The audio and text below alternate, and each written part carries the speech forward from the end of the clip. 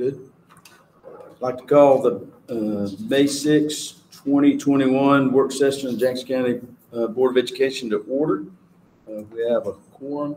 Mr. Johnson's on his way, but we'll go ahead and get started. We do have a packed agenda tonight. Welcome those that are here and those in attendance digitally, and any visitors or guests that online.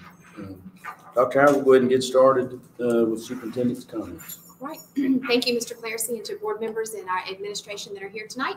We have had a really interesting year, but for us to be sitting here before one another in May and having navigated the waters that we've navigated, I am exceptionally grateful to our schools. We are in the middle of assessments right now, so many people at this table are visiting our schools, and I can tell you that even with the massive disruptions we've had, our school leaders and our classroom leaders continue to just be steadfast at the work, and it's really appreciated. So this is Teacher Appreciation Week, and want to remind all of us that our board had a beautiful basket delivered to each school to let them, the teachers and the school leaders, know how much we appreciate all that they're doing. So a very special thank you to all of our teachers and really the entire staff at all of our schools, drivers, school nutrition workers, and across the board.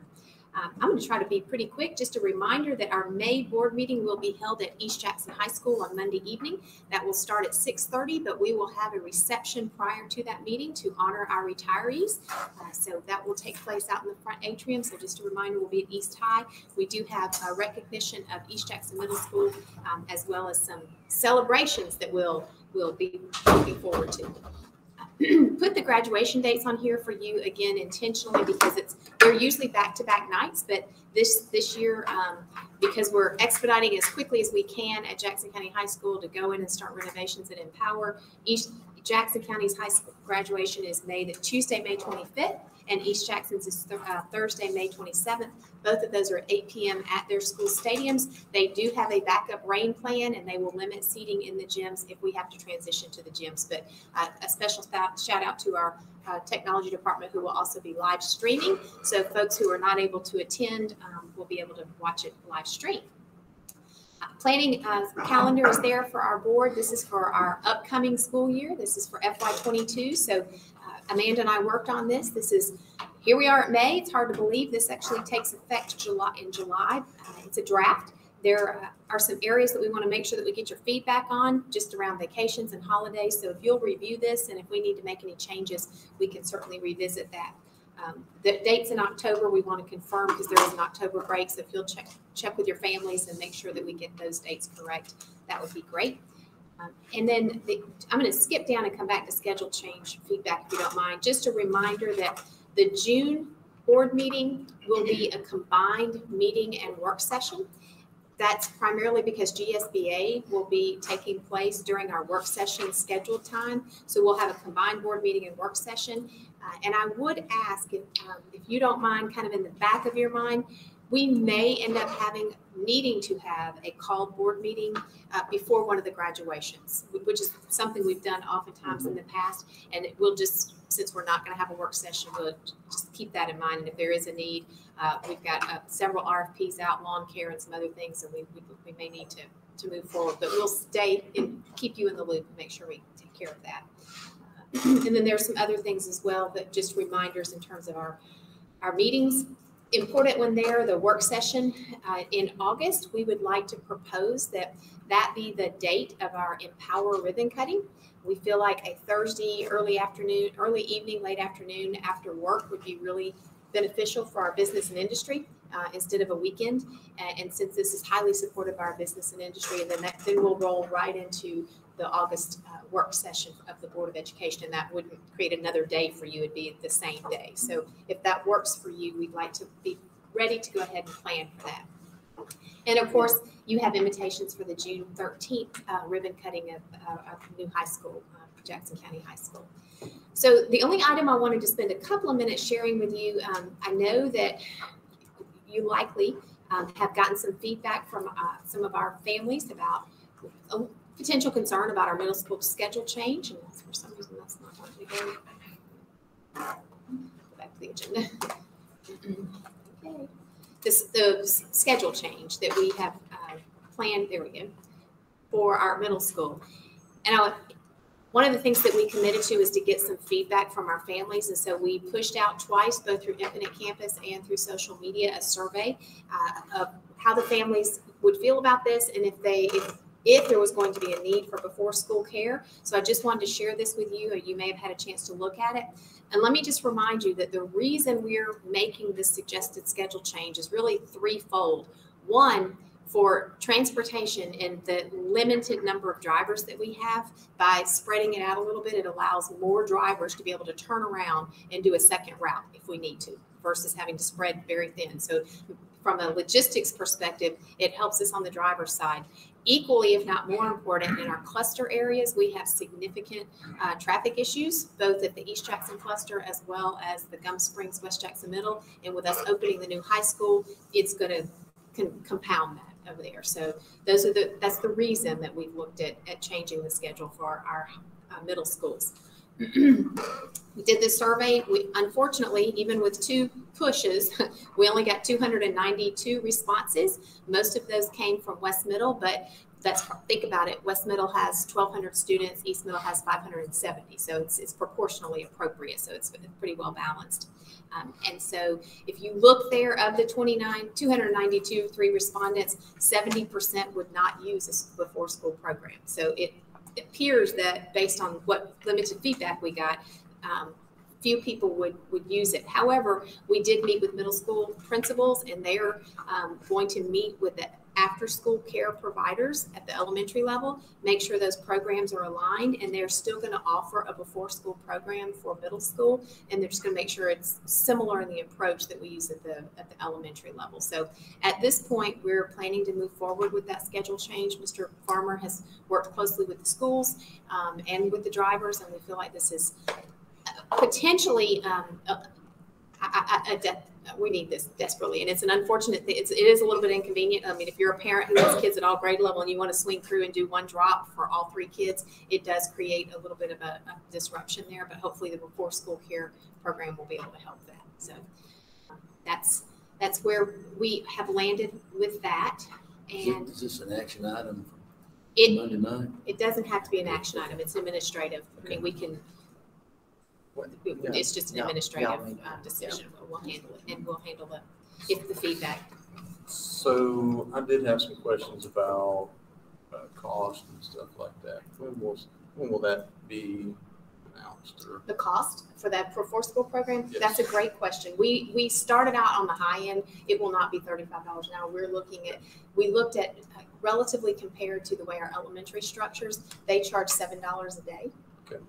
And so it's $35 a week, okay. but it's for much longer. So we were looking at a max of $20 a week if you pull it the whole time. So that is the information that they're working with when they get with the elementary principals to make sure it's aligned. But it's a great question. And another question was, yes. Sorry. No, it's fine. So what will they be doing during that time? The goal will be for them to use that as a tutoring session in the study hall. So there'll be teachers or parapros there yes. who will. They're not going to go hoard them in the gym. They're yes. going to put them in classrooms and do work with them, like we would in an after-school program. Okay. So it would be kind of a before-school care. That's what I said, but yes. And hopefully, I said, well, I believe it's a great opportunity to catch up or to, Yeah, you're right. So. And one of the things that we've learned, and I don't want to belabor, but because of COVID this year, we did not put all the kids in the gym or in the cafeteria. And our principals say they don't ever want to go back to that. They, like what we've learned about letting kids go onto the classroom and start work, and just having 20 to 25 kids in a classroom setting is better than having 300 in a gym. Yeah. That's just where things get a little bit elevated. And so one of the unanticipated things we've learned that we probably won't go back to. It's a great question. All right.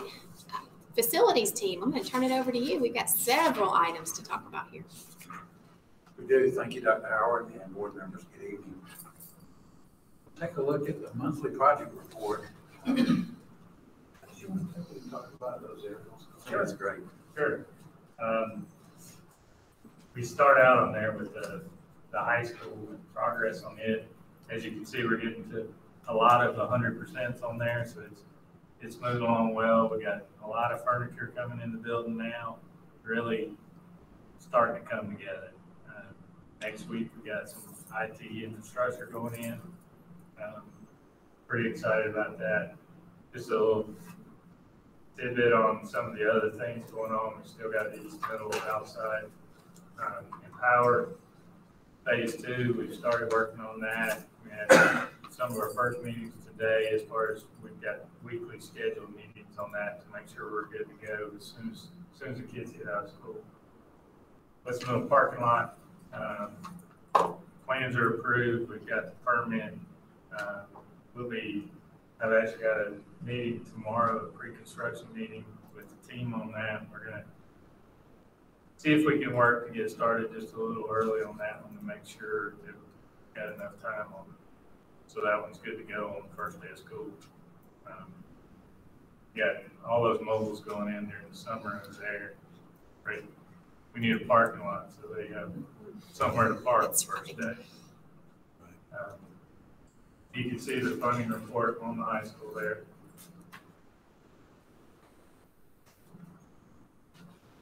I think next up we got that's Empower, and then we got some really great pictures this week. Some nice drone shots. You can see the campus is really coming together. It looks great over there now. I did get to walk through with a student yesterday. That was pretty fun. Awesome. Yeah. The one who's going to be speaking at the ribbon Yes. cutting? Great. Yeah, it was pretty exciting to see. Did he like it? Oh, yeah. Good. To see those reactions when they walked through was pretty cool. Yeah. See the field house and that one at the end of this. Yeah. Field, turf field. It's It's along beautifully as well. It is coming along well. We're on schedule for it, probably about mid-May of getting the CO on the field house. We got fire marshal coming next week on the main building. All right. A few other photos that we threw in from the interior, but the aerials were just spectacular. We thought, Yeah. There's the cafeteria. Jim's. See what you can put. I'm going. We're ready to get some people in there. I know. I think there's some people ready to get in there as well. There are. Yeah. That's That's the stuff.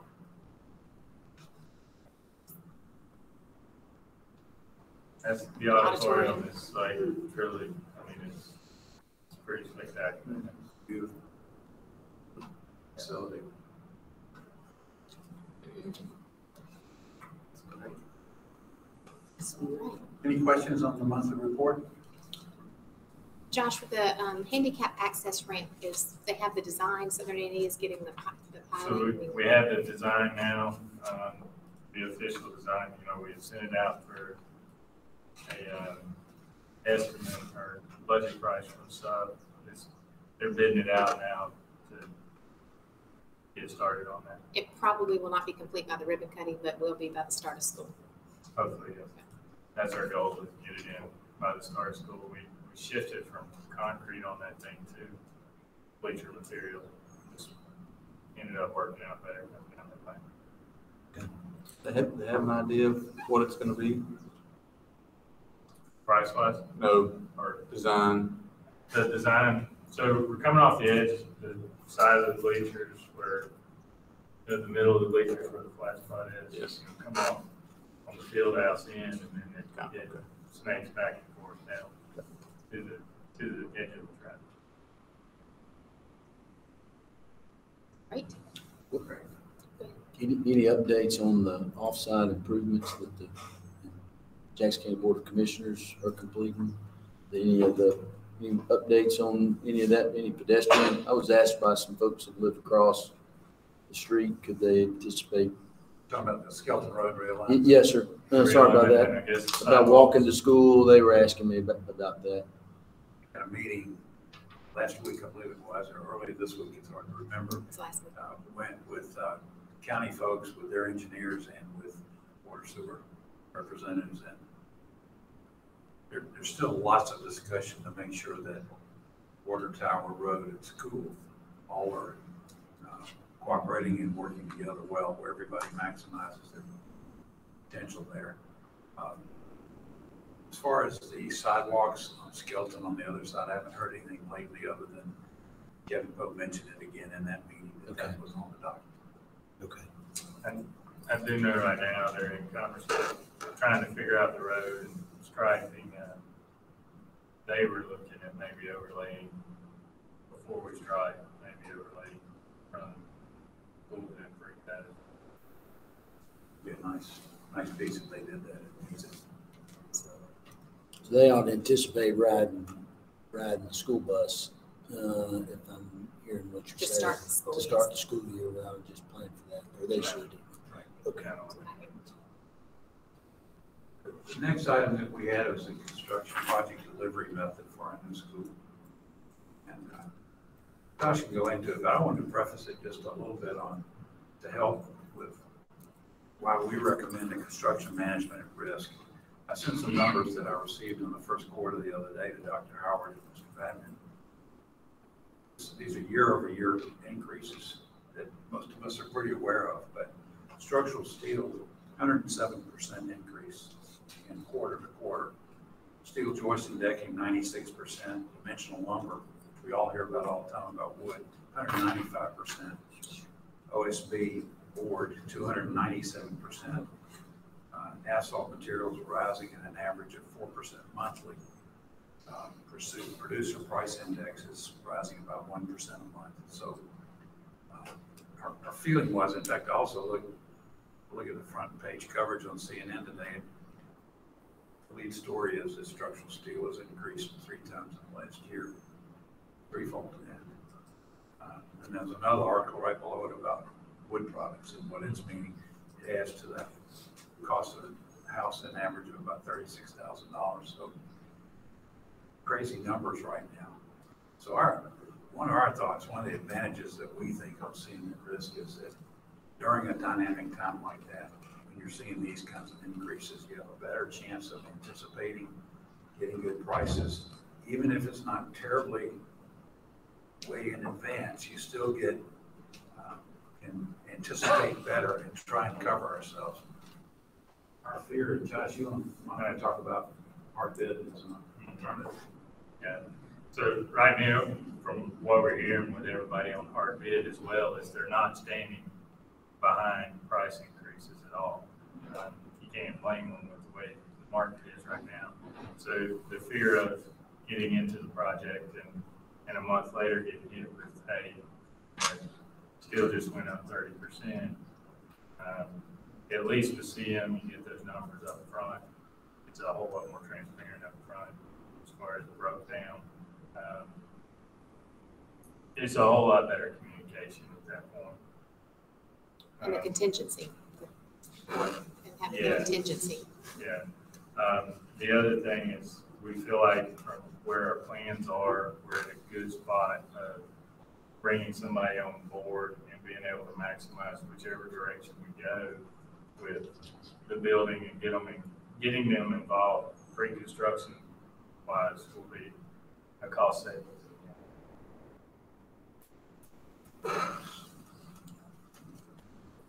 Any questions we can answer on that? Well, I know we spoke offline prior, Dr. Howard and I have about this, and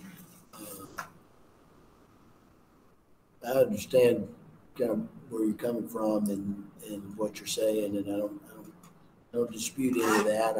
I believe there is, you get some of the same on the other side. I'm of the belief that once we got to figure out what it is we're building, and whether it's a middle school, elementary school, on a pre-graded site, on a site that should be determined, that and we look at the value and the different parameters of the work, then I think that's really the best time to decide. You know, as we move forward with the schools that we have to build, my only concern is I know that whatever process we choose, that if we go CM at risk, you guys will pick who you think is the best value. I don't question that, and I do know the inherent risks with the low bid, and there are techniques that can be integrated into that process. So everyone ought to just kind of know that. Once you get above a certain value and a size of a school, then it really just kind of comes off the table. So that's kind of where I'm at. I trust that the architect's going to put together a set of plans. We're going to build what our kids and our community expects. So I would just like to, that's my opinion. I think it's a better, once we know what it's just a basic elementary school, just for everybody to know. If it's just a basic elementary school, it's a little easier.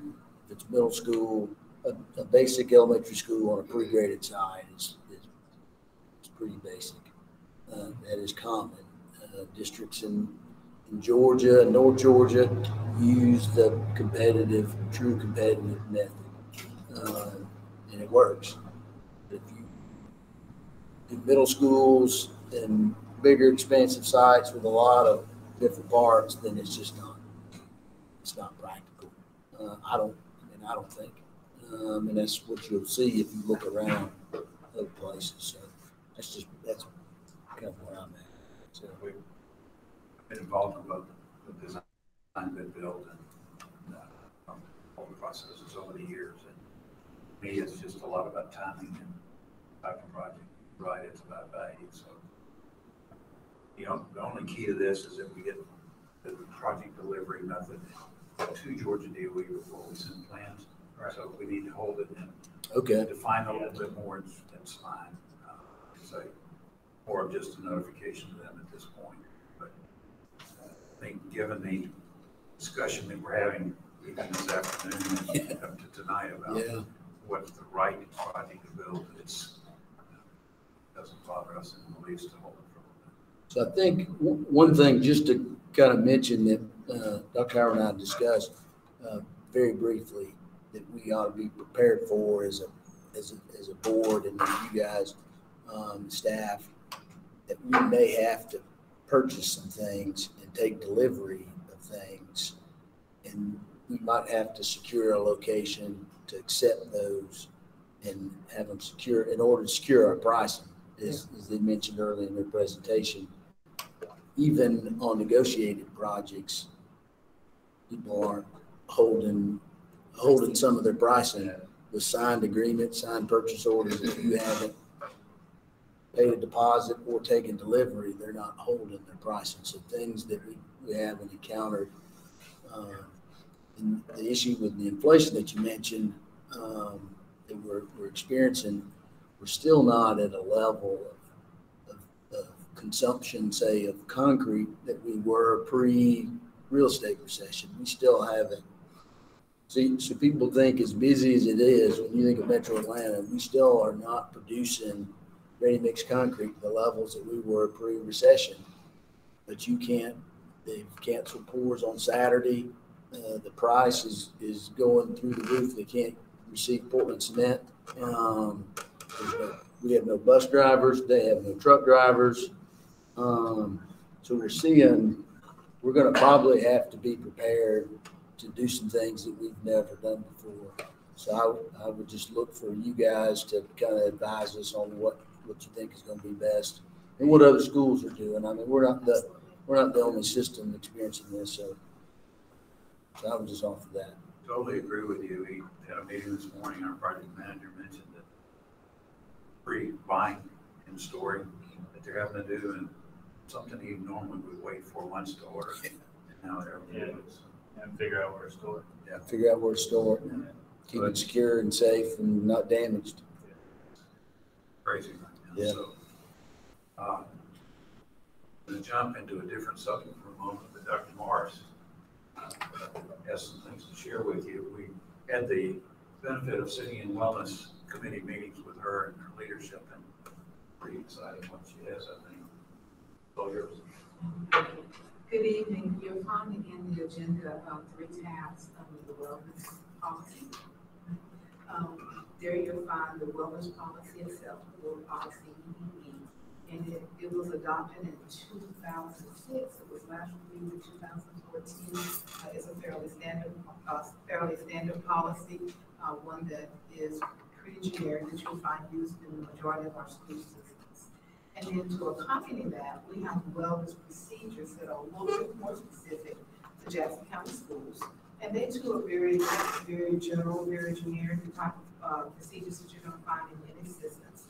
And as a committee, we are required to have a wellness committee as a county, and that committee cannot have any less than 2 meetings per year.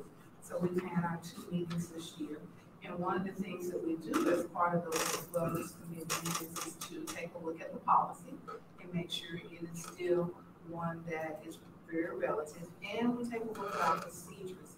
And under the procedures, the committee did make one recommendation this year. If you scroll down, you'll find it highlighted in green. And it is it has a COVID twist in nature. And that is that we'll discourage students from sharing and trading their foods or beverages. We'll take a hard line at that. Kids like to share. They're very generous. They like to give and they like to take, particularly in the cafeteria. So that's one of the things that we do want to put a little emphasis on, is making that more restrictive for them to do and bringing that to the teacher's attention about means of this procedure, inserting this procedure with, for them to take a look at. Everything else here hasn't changed. That is the only change that our committee was recommending for this year. As you review it, if you find things that you would like for us to take a look at, please don't hesitate to let us know, and we will take a look at those items. In addition, school systems across the nation are required to do a triennial assessment. And actually, ours was due last year, the last school year. Due to COVID, we requested a waiver from the USDA to put it off into this year. And we have until June 30th, 21, in order to conduct our triennial assessment. So that was one of the goals of our wellness committee this year, one of the responsibilities that was on the table, and that we took a look at. At our first meeting, we looked at a model policy. It was a model policy from the USDA, and it had all of the components that a school system should look at in designing their wellness system.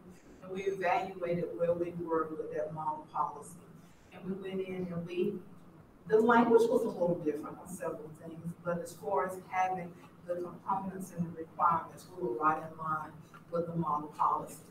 And then we took that model policy and we looked at what we are actually doing in Jackson County schools, what our day-to-day operations consist of, and how we address our wellness initiatives as defined by our policy and by our procedures. There's 3 basic categories of nutrition education, and we have our nutrition goals and our promotion goals.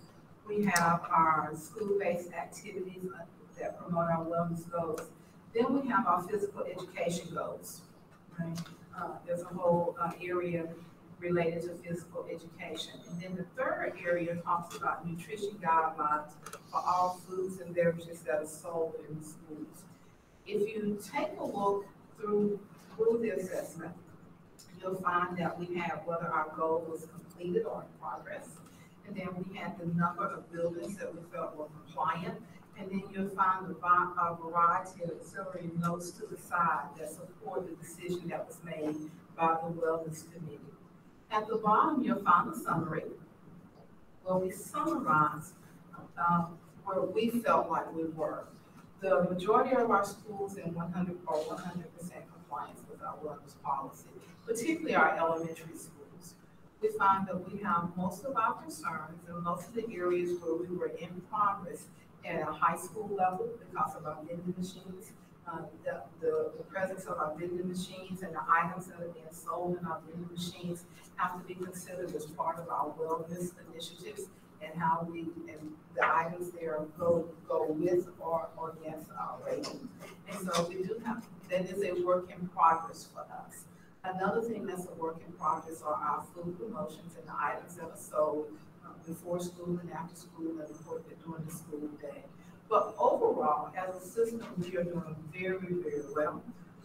COVID caused us to take a second look at some of the things and some of the processes and procedures that we were utilizing in our wellness initiatives. And honestly, like in many other areas in our schools, there are some things that we put into place during COVID that we won't go back to. We found that they were better. The processes and procedures were healthier and safer for all of our students and our staff. And so those are things that we'll take a look at. Our school system puts a lot of emphasis on social emotional learning, which is another component of wellness for both our employees and our students and their families. So with our work with our 7 mindsets and other items that we really encourage good relationships with our teachers and our students, all of that contribute to our wellness, to the value of our wellness here in Jackson County Schools. So you should be very proud of the work that's being done in the schools. Everyone is doing a great job, and what is not perfect is a work in progress. But still, they're working to do better each and every day. If you have any questions or concerns in relation to our wellness policies and procedures or the triennial assessment, please don't hesitate to reach out. While we have Dr. Morris, may I ask about the summer meal program? Sure. So that is, my understanding USDA has extended.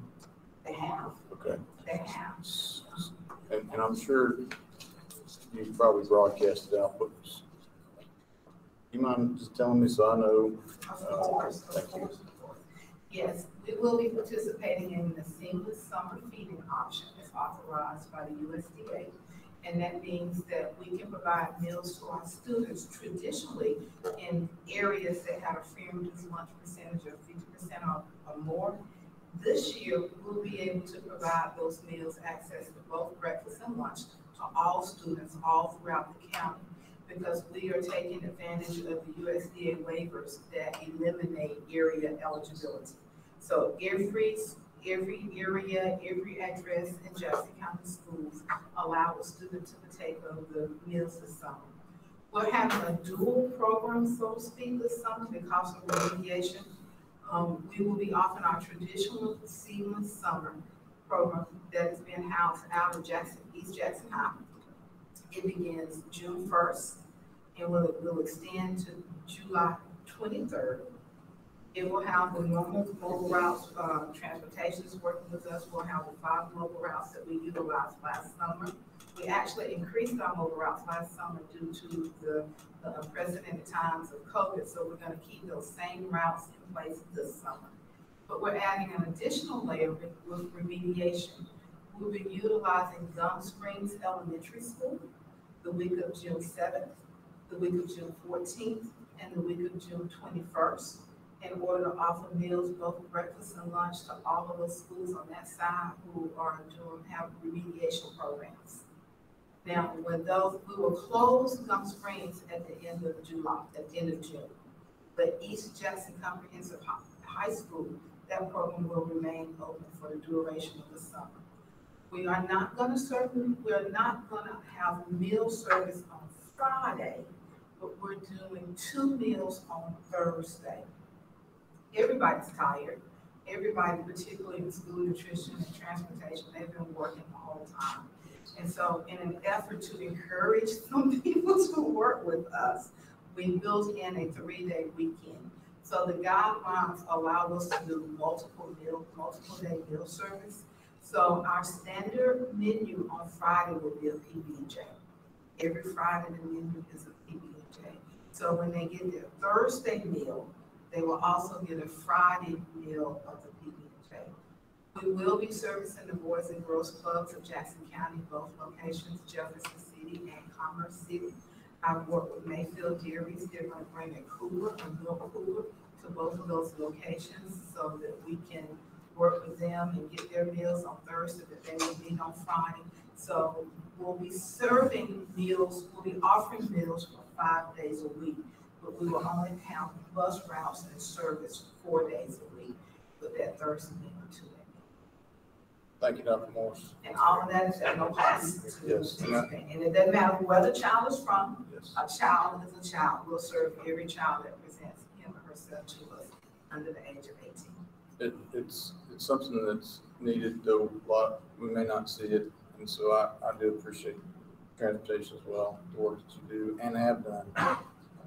So I do thank that motion. Mr. Holland, I think we all recognize that we are very fortunate to have the commitment of Dr. Morris. I mean, she just genuinely goes above and beyond all the time. So thank you very much. All right. You want to keep going this morning? Mr. McCord said he's good till about 6:45 or 6:50, so I think we go, and then we'll see how far we can get, and then we'll take a pause. Sounds great. I'll, wanted to give you just a quick update. I think the insurance updates is next. Yes, sir. We've met with both our property liability vehicle side of the insurance risk management as well as our workers' comp. In general, this is just generally speaking, but property owners' premiums are increasing in the range of 8 to 15% this year. Primary mover on that is the fact that reinsurance premiums have gone up and that low investment income is not balancing well with their underwriting losses. So we're starting to, we expect some increase on that side of it. We've updated our facility schedules, all of our valuations. We're actually on our property just under 297 million now, total valuation, which is pretty amazing. And then on workers' compensation, one of the great news is that even with increased payroll and with reduced moderate, which is helpful, we should see about a 4% reduction in our premium this year. So don't have final numbers on that. We'll have them for you at the next board meeting for approvals, but we thought it was good information at this stage of the game.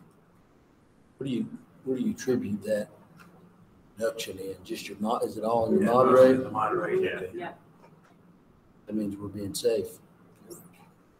Doing really well, and Liberty Mutual's been a great company. They do some of our others.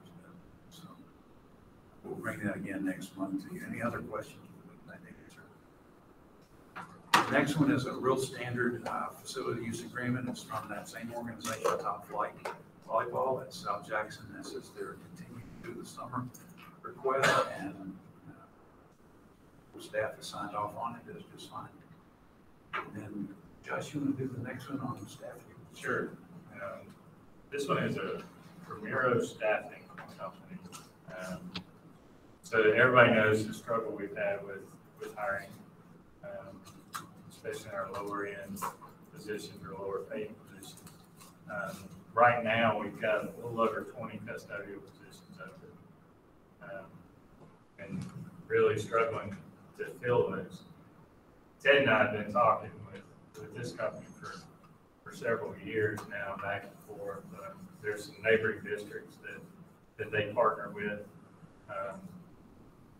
Their specialty is custodial. It's not a contracted service like you hear.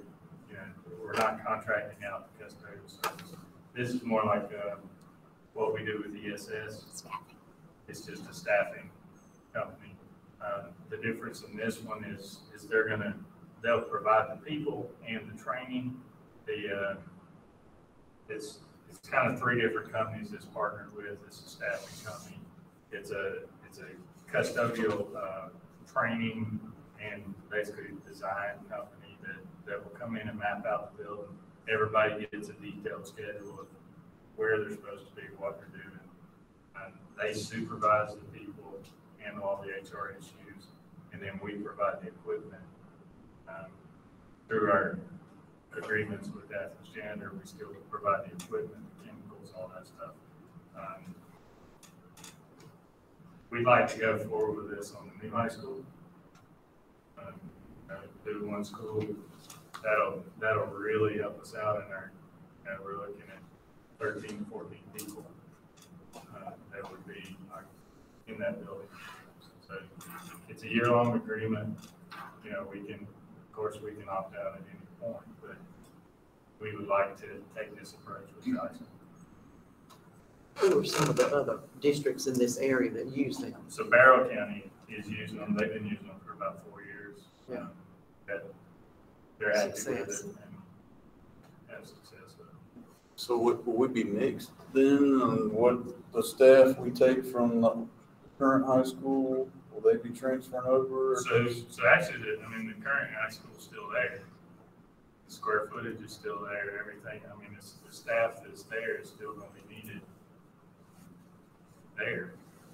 There's really no, from a custodial, from an operations standpoint, we're opening a new school from that standpoint, so we still gotta operate the old one. So nobody's gonna lose their job. Oh, No, no, ma'am, absolutely. Exactly. No Yeah. custodian's gonna lose That's their what that's what I'm just trying to make sure everybody understood that. That's Nobody's good losing their question. job, That's a because we great need even more. Not at all. So, Will we have someone on site then that So manages them? So we would still have our people. our plant manager, our maintenance guy, and then, they're also, the plant manager's in charge of the way the building functions, the way the building looks. They'll still be our person on site. Okay.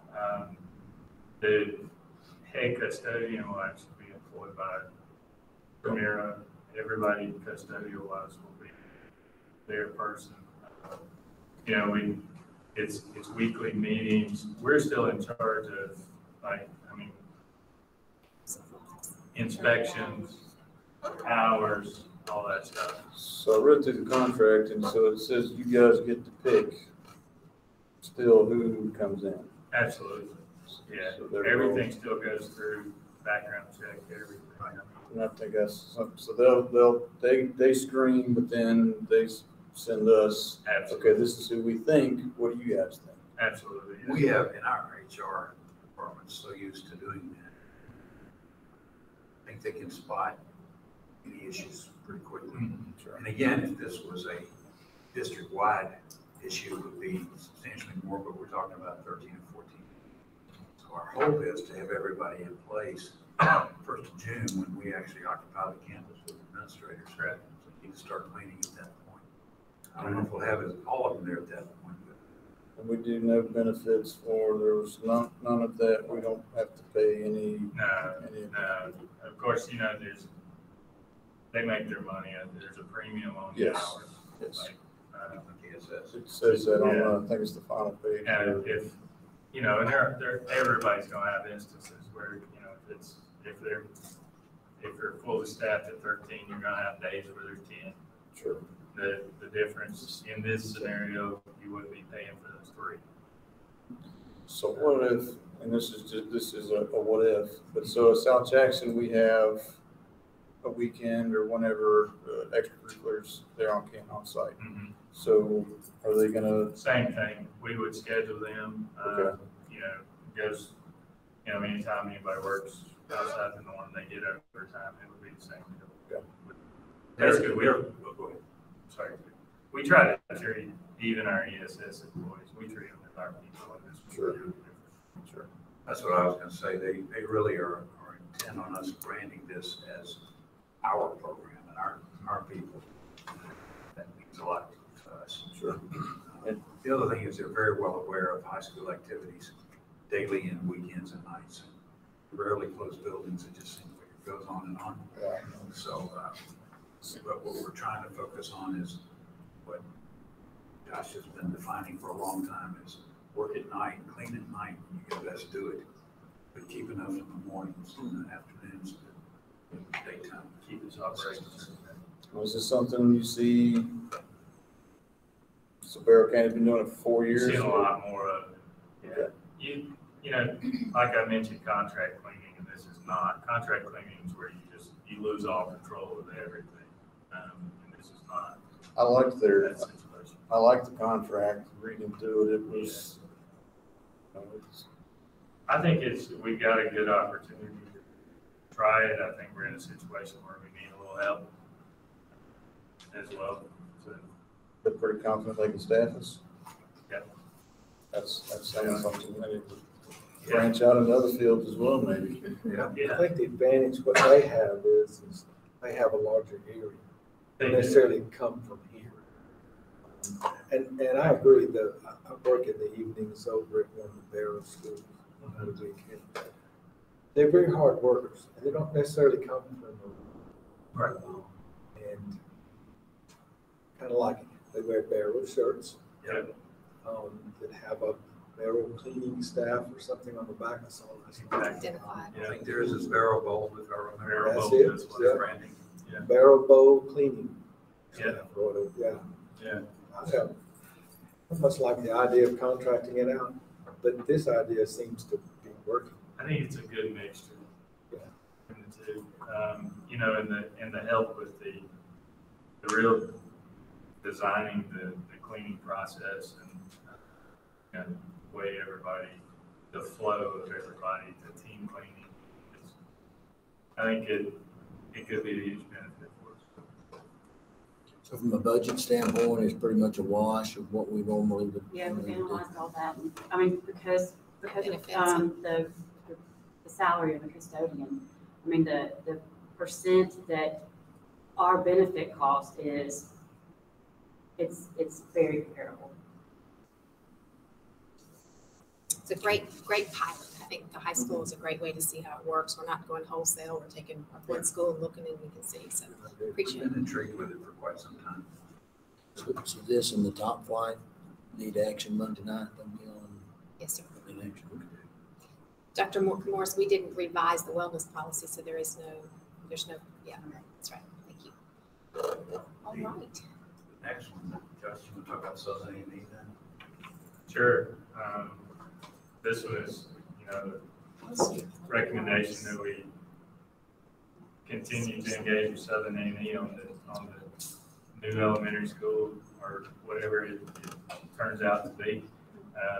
We've got a design on the building that we did build, the middle school that we had on Highway 53. We've also got some very efficient elementary school designs as well. So whichever one we end up going with, I think Southern A&E, they proposed a really good team on this one. I think we're pretty excited with what we're looking at, and we'd like to recommend that we continue to work with them through the project. We would love to get that one on the action list, though it's not fully defined yet as to what type of school, but maybe to modify it, that we'd have an agreement with them on the new elementary or middle. Okay. Given the schedule, we're trying to open August 1st of 2023. Right. We have a short design window and really need to work. So they're working now, subject to this. So they were selected several years back for this school. They went through the process with the previous board, and so we just want to kind of continue almost as an add-on supplemental to the current agreement and work on the school site. Yes. Their course on the middle school design they did from Highway 53 give us full credit for the you've already paid for that. So that is significantly lower. We need to take advantage of that. That's for Yeah, sure. absolutely. Then the last one is kind of a matter of fact resolution that kind of crazy, but we're due for a new 5-year facilities plan next year. And this, the Georgia DOE requires that you, the board, asks for their assistance in this process. So this is a resolution that says, will you assist us? There's no cost to it. We've worked with them forever, but they come in, and then we have I also added in there a schedule just for, I won't go through it, but you're welcome to look at it, that shows how we get from here until next March 13th is our deadline. So we'll bring you a plan approval in April. And Mr. Gilbert, it's probably a good place to interject that one of the requests, and I think it's very wise, that the board take almost a retreat day, half day, to really do a facilities study. We've just got so much growth coming. We need to consider potential of rezoning needs. So once we define what we're going to do construction-wise in the next month or two, we're proposing that in August that we look at a facilities half day or a day to just do nothing but focus on facilities plan. Yeah. If y'all are good with that, we'll find a day. Okay. And we can do whatever works for you. If it's a Friday afternoon, a Saturday morning, or third, whatever, we'll pick a day that works for And everyone. I'd like to talk about something I've questioned since being on board, but also Joe brought up, I believe his last meeting, about the size of schools that we're building in the future. And I talked a little bit about that. Yes. We would see that meeting as more of a discussion than a presentation. We're trying to have all the facts. Have the data. Because all the things we could even look the facilities website where we can put in, like, we can do scenarios, like on their website, put in numbers.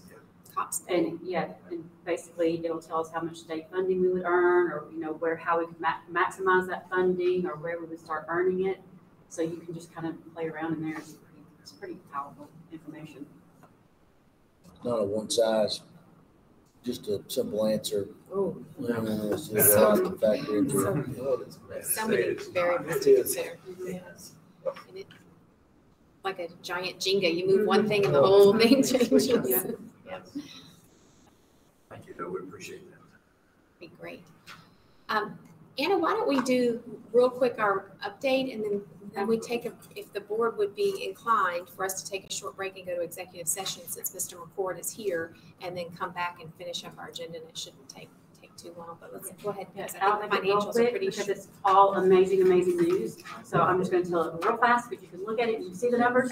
But SPLOST was phenomenal again this month, close to $1 million, up over all measurements, and significantly up over all comparisons. So that's great. Our total SPLOST balance right now, even with everything that's going on, all the projects that we have going on right now, is over $17 million.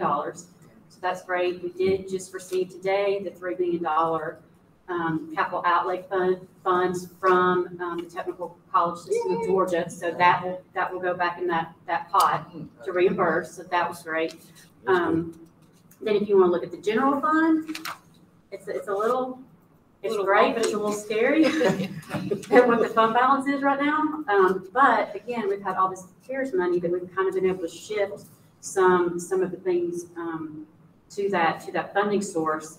But we will be having the bonus, the retention bonus coming out in the next couple of months. So that will eat into part of that. But we're doing great. And I mean, if we keep on this trend, then we will absolutely, hopefully, I won't say absolutely, hopefully be able to significantly roll back the millage, right? That's my goal. That's what I really want to see happen for the community.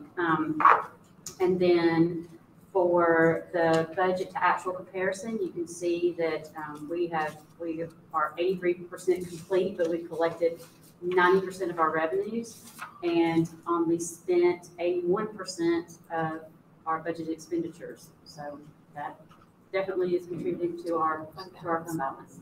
Everything's looking great. This is a great place to be. It's a much better place than we've experienced in years past. So we just want to be very wise and thoughtful in the way that we go forward. So, the retention bonus is on there as an item, and so yes, the board has graciously supported that. We now know the governor officially signed that bill on Tuesday, I think it was. So we'll be processing that in everyone's May paycheck. But we do want to confirm what the board supports in the amount and the distribution of that. And our understanding is that you would like to do $1,000 in May and $1,000 maybe in November or December. yes. Because then that way we're paying out what we were funded, but then we're actually giving extra to those people that we're retaining that are not leaving. So is this taxed as a bonus, or is this It's taxed payroll? as a regular, Okay. Yeah, Okay.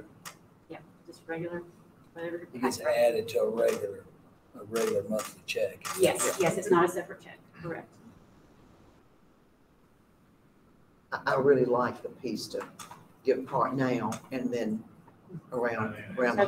holidays. I think that's a great. I agree, Total of especially, Great $2,000. plan. yeah, especially because it is a retention bonus, so. Yeah. Yeah, so, I think that's- but would you like to do the second one in November? That way it's right before Christmas, or would you rather wait till December? I would say So Yeah, go with just to November. play with the wording retention a little bit.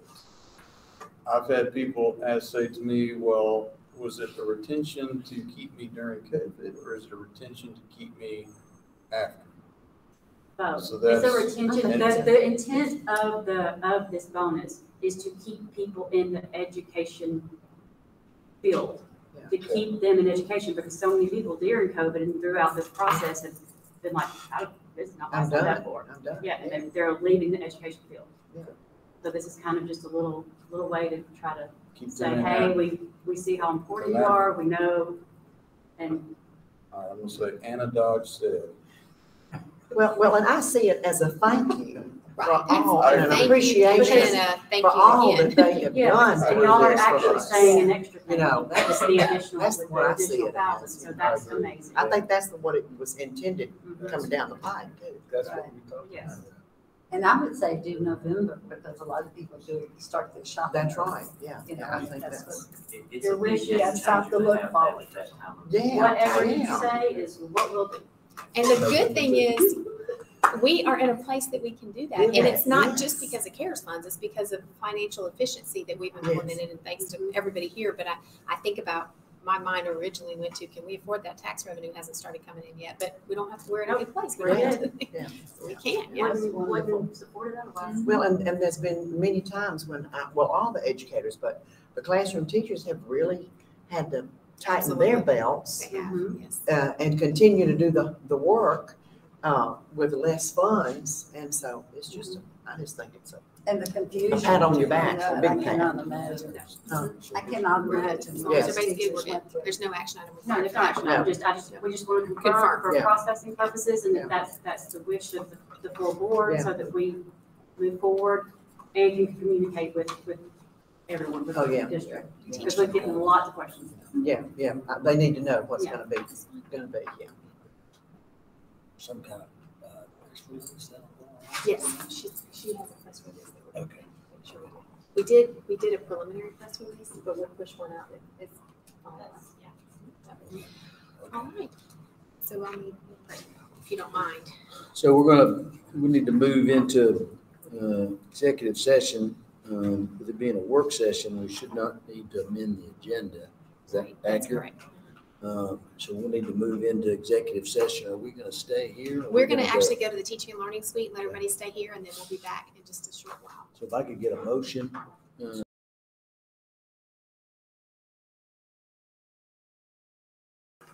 Nims?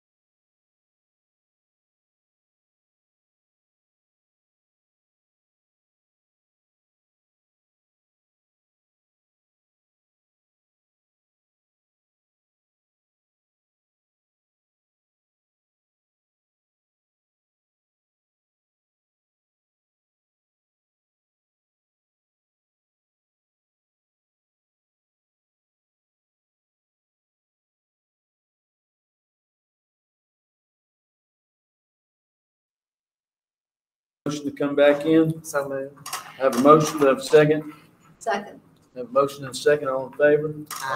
It's unanimous. We're back in an executive session, to discuss real estate. We took no action.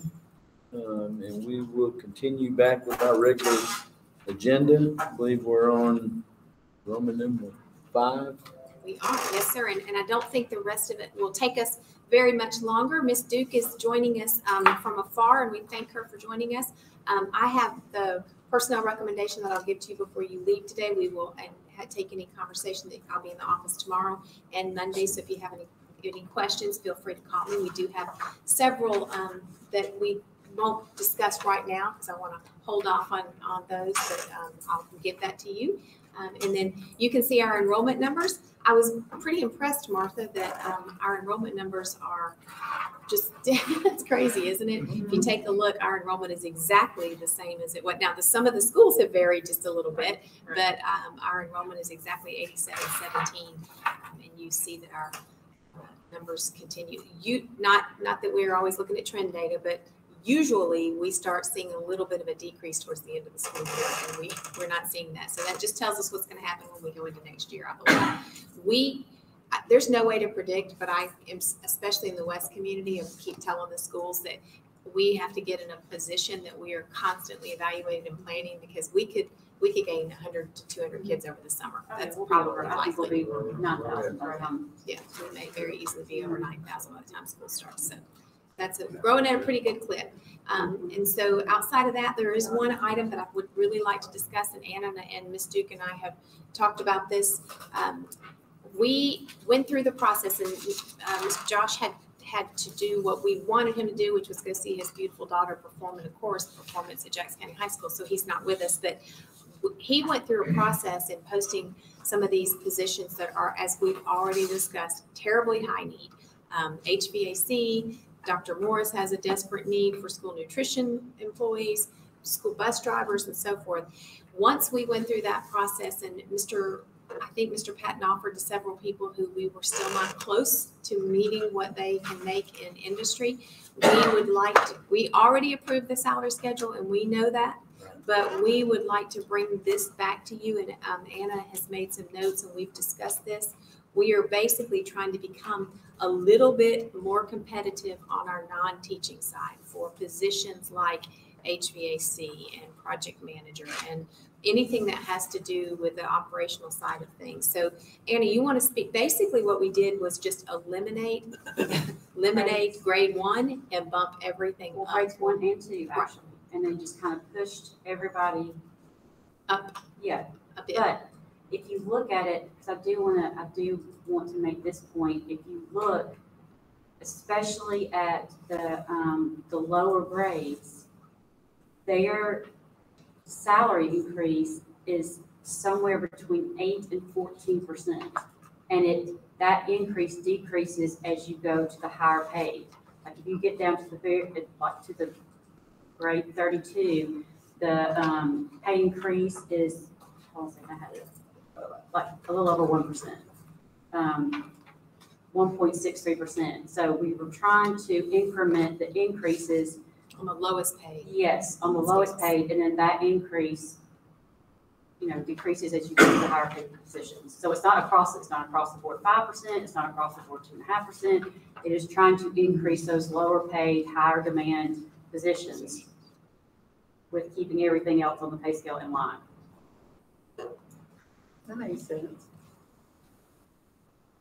As you know, the primary reason that we brought this to you last month, we always do in April, May, or June to have the next year's approval. But most importantly, we were looking at our 6 and 8 hour drivers, and we bumped all of our drivers up. Then when we continued the process of some of our classified staff that we desperately need, it becomes very real that we can't attract and get folks. So we feel like this will help us. This is not going to solve it. We're going to be faced with this for some time to come. Josh said he needed 20 custodians right now. Dr. Morris, you've got 15 school nutrition employees. We're just really, really struggling with filling positions like this. So, I mean, David? What's leaving this year, that I know of right now. That's just a start. That's the recruit growth is just where we are. So. And we're not the only system with this situation, so. We're not the only industry. Yeah. It's a tough market to find those workers. Yeah. But I will say that what the board did, Dr. Howard, what you presented and approved for the drivers is helping. Yeah. Because we are seeing, our signs that we put out on buses, I know you've seen them, that is helping attract people. Now, we're interviewing but we might have 5 coming off of that, but it doesn't mean that we're gonna start with 15 next year, but it is helping attract some. Yeah. So it's better than what we had before. Yeah. And I appreciate that. And I want to say thank you for that, on behalf of our transportation department drivers. So we are seeing that spike a little bit. I just hope that we can get them in and they stay and get trained. Yeah. And I think once this antibiotic, everybody, the COVID thing, once that settles more, and it's already beginning. Ms. England, you're right, because during COVID, we lost several drivers. Yeah, And yeah. we've had, And I think you're going to see an improvement. we've had a couple come back, so I think that will Yeah. help. But I think what we did, the platform and the salary adjustment, I think that's gonna help where Make he's a difference. beginning to get out, so, we'll definitely monitor it, do all we can. and I have a little bit of a tall ask that I want to make you aware of. So we're asking for this adjustment. You take your time looking at it. And if you have questions, please feel free to call me. Josh has been able to identify a qualified project manager and a qualified HVAC foreman. And I would like to be able, and it would require a separate line item for approval to go ahead and bring these people on at the approved FY22 rate. Because the only way that we're going to be able to compete is to go ahead and start hiring at this rate. Now, technically for everybody else, this won't start until July 1. But to attract these people and get them started in June, if we could go ahead and hire these new positions these additional positions that we desperately need in HVAC, it's 3. We can't do that officially unless the board gives us permission to do that in an action item to accept it as a FY22 approved. So those 3 positions at the FY22 salary schedule at their higher date, which would be in the next 3 to 4 weeks if we can get them. So where were they again? Where were they at on the list, if you don't mind me asking? Yes, sir. No, 23 range 23 to 27, those positions. Okay. But not just those 3 in yellow, not the other in yellow? It would Is that be one page? Yes, sir. It would be, now, the HVAC supervisor and any foreman or HVAC person that we're able to find, that they'd be able to be hired, and the project manager at this rate. Yeah. Josh is still calling through and trying to get those. Sir? You want to apply? He Is that what you're saying? didn't mean that. Maybe he did, I don't know. So we would take action on these. The revision, it would be. The overall revision. The overall revision, and then when we put these names on the agenda that I'm going to give to you, the new hires that you have there, it will be at the FY22 rate. And we'll put that as. Yeah. But we need to just show them too. Right. Too. So we need to. The higher. They're talking about the upgrade. Okay. Yeah. Just so long as we distinguish. That's the draft with new updated steps and grades. Right. Okay, yes. And we're use this one to compare Yes. what it is today. Yes. Right. As I understand. Yeah, and we can bring the final product that doesn't have all the The notes and the notes, that highlights was and just for stuff, you. and say, and then that way, that's the official one that you're approving. That we're That- Yes, that's what that, exactly. Okay. Yeah. I want them to see this, just like a conversation. Yes, you and I yes, had. yes, absolutely. So what do we do if this doesn't work? We're going to teach some kids at Empower That's how exactly what. to change ballast and, Yeah. How do I mean, recipes we've had- and measure? We do have some student workers like Dr. Morris and Mr. Patton, and you know, you've got a few that can do certain things. We're hiring summer workers like crazy because we're going to take it. To answer your question, I don't know. It's going to be hard. I showed this, I'll just give you an example. Andrew Briscoe, we have a pamphlet, a brochure, flyer, whatever you want to call it. And we had that prepared in May. Showed it to Andrew, and she's looking over it. We changed it. Drivers are basically handing out, but some of the schools are handing out car ride lines.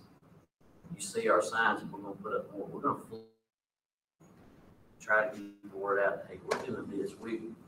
Our 4 and 6 hour drivers, I've already had another county call me and say, "How are you doing that? I'd like to sit down and talk to you." So I feel like we're fixing to lead us, set a standard for other counties to follow what we're doing and how we're going to do it. And I will tell you that we are attracting drivers from other counties. That's good. So I'm That's what we hoping, got to do. I'm hoping that this will, is it going to solve it completely? No, sir, it's not. But I think it's going to help to hopefully get us to the point where we minimize. I know that we'll ever cut out, I hope we do, doubling routes. I do. I firmly believe that. But I will tell you that I'm hoping that this will minimize that to the extent where it's not every day.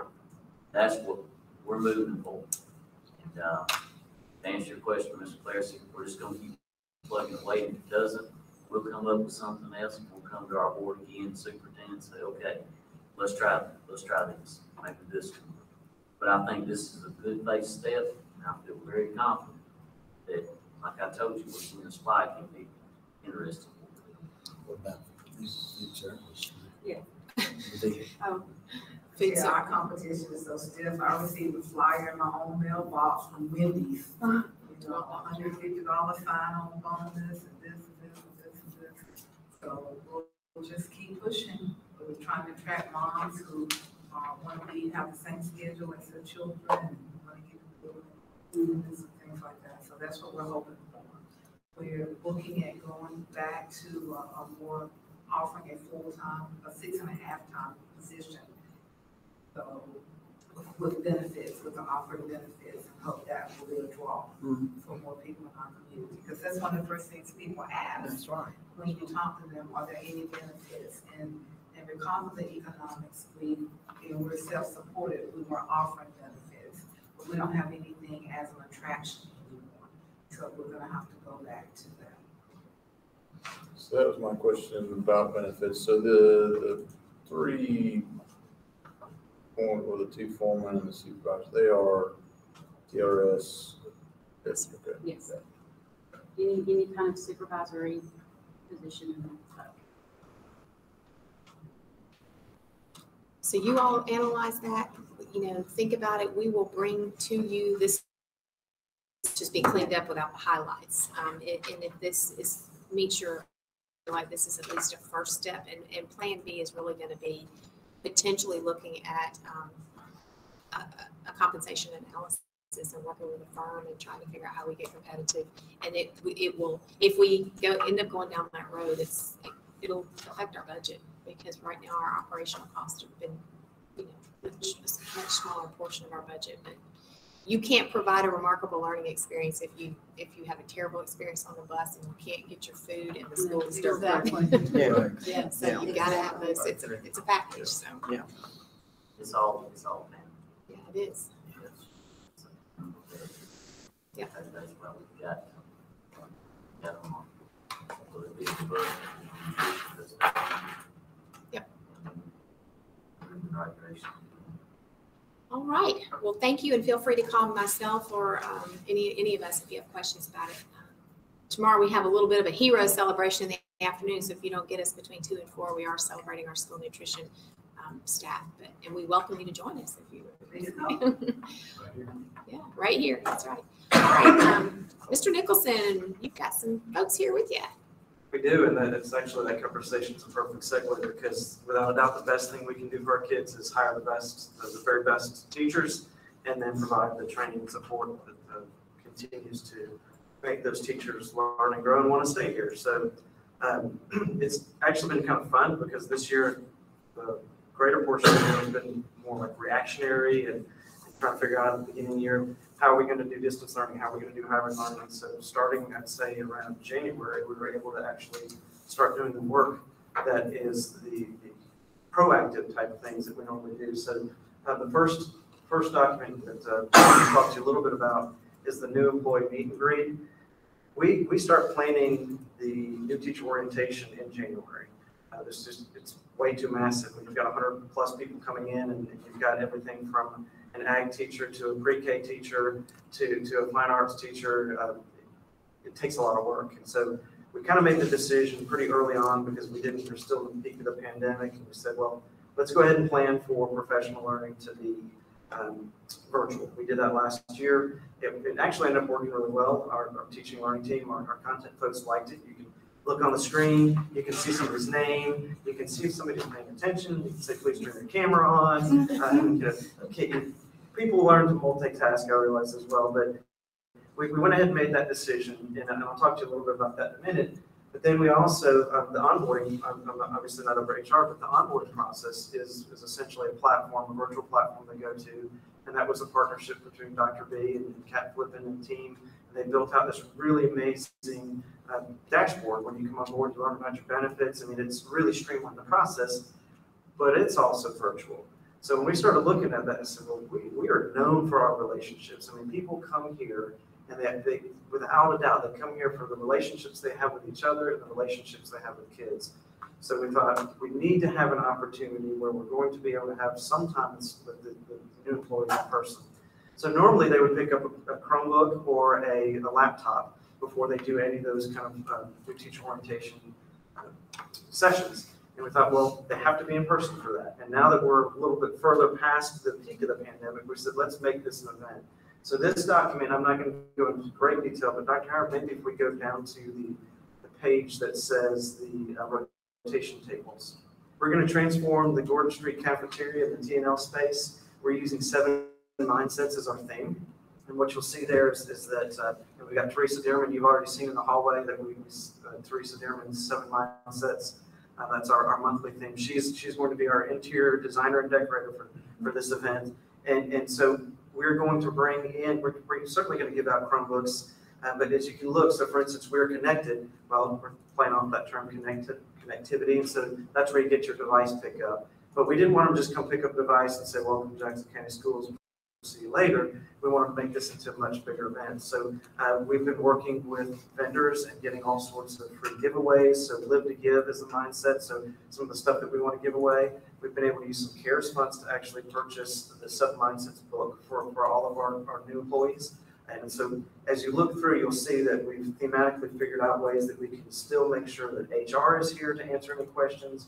You've gone through that onboarding, but you know, if you did your benefits onboard, you looked at the onboarding 2 months ago, and you're finally coming to pick up your device, you probably don't remember everything that you clicked on. And so to be able to have somebody to talk to, so we've got a 100% accountable table as well. And so our idea here is that our content folks, our HR, our technology, we're all coming together, and it's not, you know, they have basically a 30-minute rotation, so that it's not like it's an all-day event, but we have, I believe we did 3 sessions in May, and we've got 2 in June, so we can personalize it, we can allow them to schedule the time to come, and then that way we can really do a welcome to Jackson County. Ms. Sane is going to have a photo booth, and so we really wanted to be able to provide them that initial remarkable experience.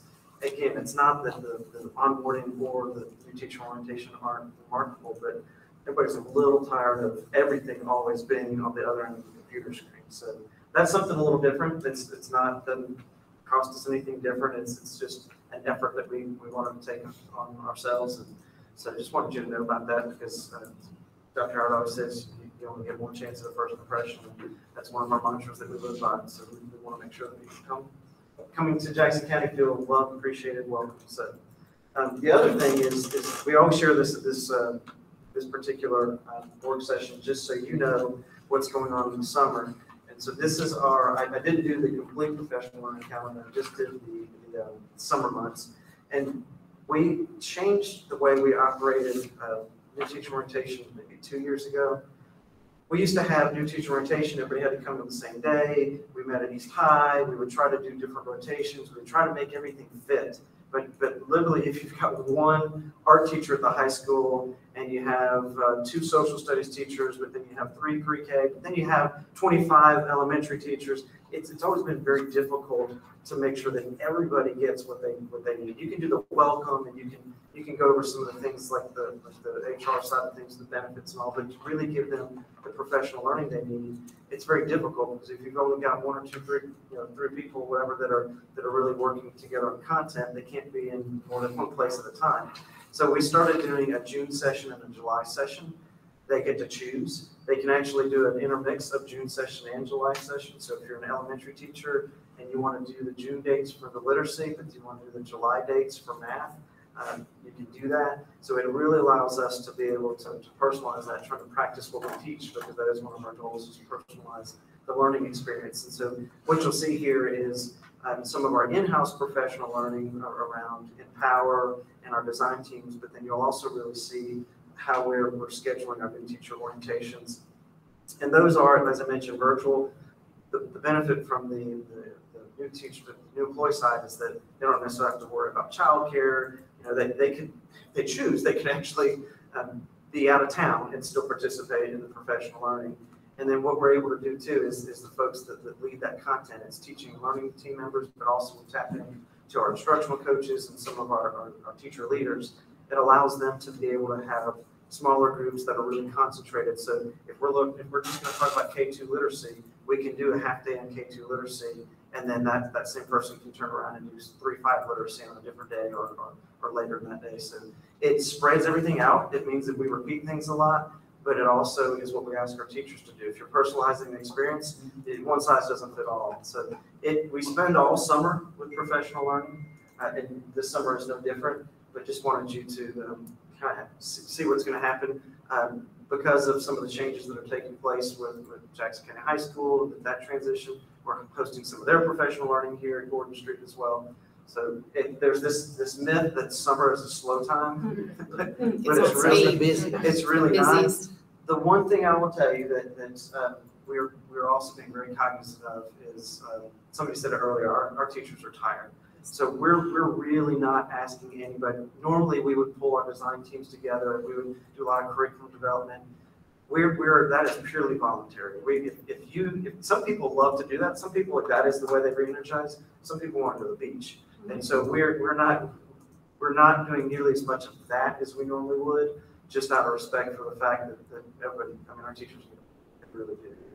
So that normally we would have a little bit more of that going on, but it allows us to really pour into the new teacher orientation, as well as our leadership retreats and other things that we do. So that's there for your review. I gave you a copy, and this is really more out of recognition. You should have a hard copy. We need to use the opportunity to thank our high schools, our high school leaders, our assistant principals. We've had Martha and Sandy every Wednesday working with Jesse Wood and Danny Waxter. We've had Kendra here, Melissa Gillespie. We bring Chanda Palmer in, Jason Wester in. We gave them like a near impossible charge. We said, because personalized learning experience, that's been a goal for now like 7 years. We said, if you're going to schedule, let's schedule as one high school entity, East High, Jackson County, and Empower, and let's give every child their first choice. So they've been working towards that. In theory, that sounds like, okay, we can give everybody their first choice, and then we just plug everything else in.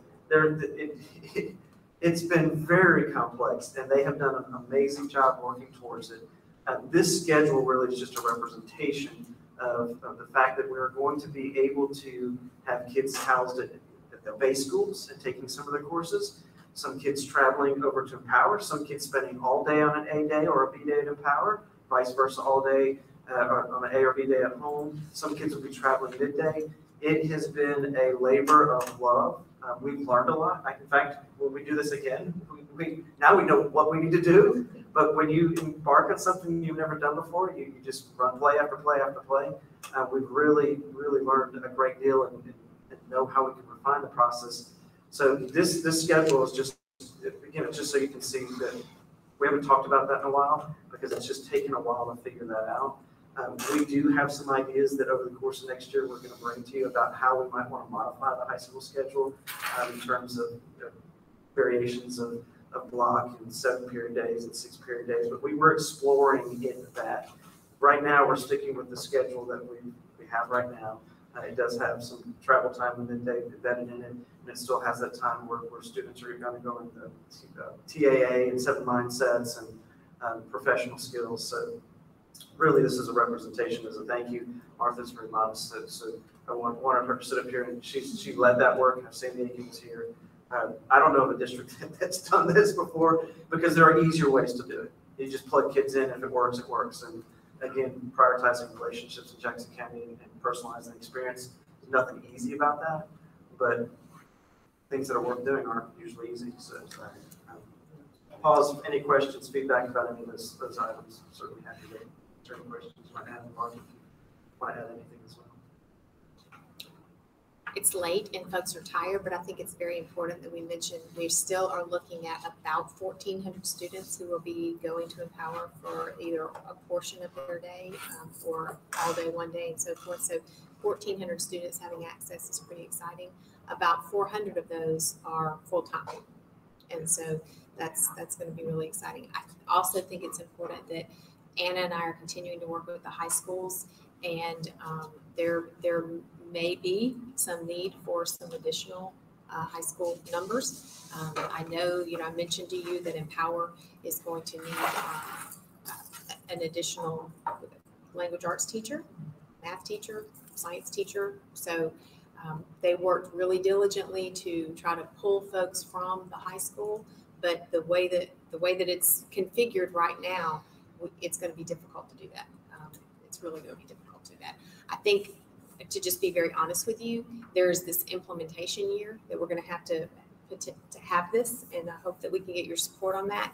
And then, like Todd said, we study how we can evolve and have more kids spend all day there. But part of it is it's new. All families and students they're learning. Nobody wants to jump with all fours and go head first, not knowing exactly what they're getting into. The most important thing that I think we can do is make sure that Dr. Blackburn and Mr. Easler provide the most amazing experience, and we support that so that those kids want to go, and we can over time then become, we can use attrition to reduce it. Please. It's late, but can I ask a question? Please do. I kept quiet in there. You do anything. You are the board chair. You can say do anything you want. Any board member can. Now that dual enrollment students will be here at Empower, how has that been going? Is that in mixing it in with space and students? Is that how? Can you update me on? So this actually works really well for dual enrollment students because dual enrollment students are either coming on a Monday, Wednesday, or a Tuesday, Thursday anyway. Okay. We actually have some dual enrollment students for Lanier Tech, which is an absolute praise because, it's actually been very sparse in the past with the involvement with Lanier Tech. And so this schedule works really well for them. And, there could potentially be a student that comes Monday, Tuesday, Wednesday, Thursday to take dual enrollment classes, but that wouldn't be any different if they were on a traditional college campus anyway, because that's the way classes are scheduled. They're pretty much scheduled for the morning time right now. We are looking at the possibility of trying to do some dual enrollment in conjunction with Foothills in the evening time. With some of the labs, you have to be certified to do technical programs before they can offer certifications. And since we don't have those labs up and functioning yet, that actually there has to be visits and stuff. So the earliest we could possibly do some dual enrollment in the technical areas would probably be January. But again, we could do that in the evening time for students who have got a full load during the day and wanted to come at night to do that. And then that will also serve the Foothills students very well. So the partnership is going great. There's an opportunity, a tremendous opportunity for growth yet. And we're working on that, and both schools are pushing dual enrollment with their students, and it's going to work well. Are we able to meet the need at the school and not have as many travel to another campus to be? That's been some of the issues and things that I've heard in the past, and people are wondering and asking what it is going forward. Especially on the west side of the community, with East Jackson, it was very simple for those to stay in the school. For students often in the west side, they were going to Gainesville or other places because that was more convenient than driving all the way to East. We don't have dual enrollment numbers from the colleges yet. We've got kids that are still going through the process. My daughter is going to be a dual enrollment student and has not signed up for classes yet. That's coming, but there's actually more students in dual enrollment than we've had in the past. So, excellent. As far as what they're, at least the ones that they are anticipating being in dual enrollment.